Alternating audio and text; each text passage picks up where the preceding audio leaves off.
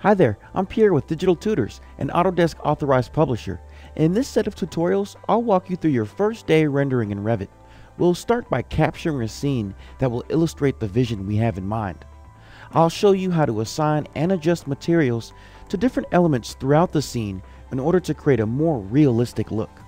We'll also lay out the lighting, which will be specific to the scene we're creating, and we'll also gradually increase the quality of the scene by making various adjustments to the render settings, which will eventually get us to the quality of render that we can be happy with.